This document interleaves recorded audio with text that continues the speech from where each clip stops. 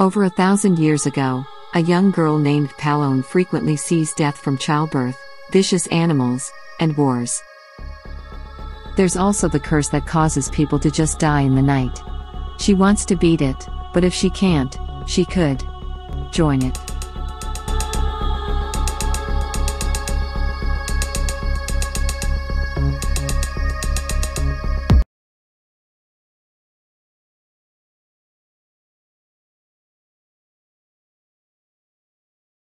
This is about a gardening project to do in July, Zone 8.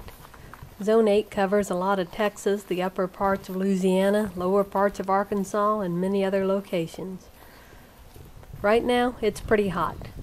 This video is for July gardening projects. It was made in 2021, but should apply to other years as well. If you're an avid vegetable gardener, you are probably getting a harvest. Onions have likely matured to probably have tomatoes, carrots, or other crops. You may have reached the point where you're tired of canning and friends and relatives run away if they see you coming with a bag of garden goods.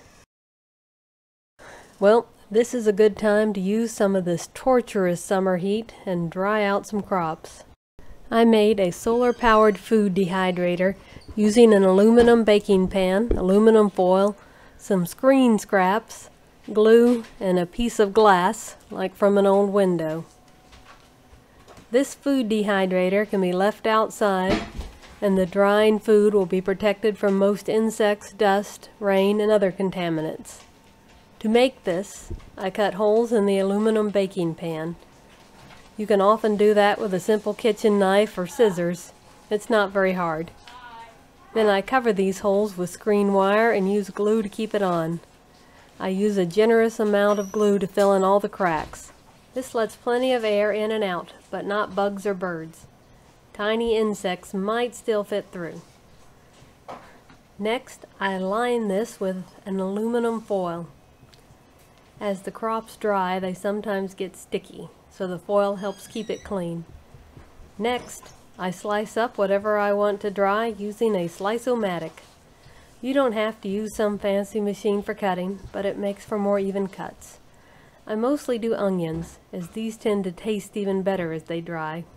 I've tried drying whole cherry tomatoes and preserved them just fine, but then I didn't like the taste of dried tomatoes.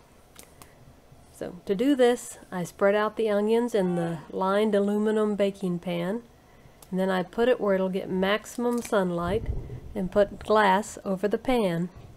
Depending on the weather and what I'm dehydrating, it might be finished in a day or so. It's just been about a day, but it's already starting to shrivel up nicely. And it rained some last night, and a little this morning, and there's some cloud cover. Which, it's been so hot and dry all week, when I set up this, then it starts getting rainy.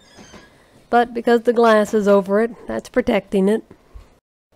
The rainy weather will make it take longer to dry, but it gets so hot that it'll probably dry out before it starts to mold. Now, a little tip about making these. I usually use clothespins to try to hold the screen wire best I can on the aluminum foil while the glue dries.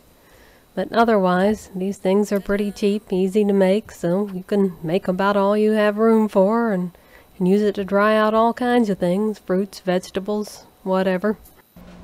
These are just about completely dried. Might give them a few more days because they were slowed by the rain. But oh, I really love how they start to smell like this. They kind of have a real nice aroma, kind of an onion ring smell. Here's a bag of dried goods from last year. It's got onions, some green onions. I think I also put in garlic and maybe garlic greens. It's good to make soup with. That gives it a nice flavor.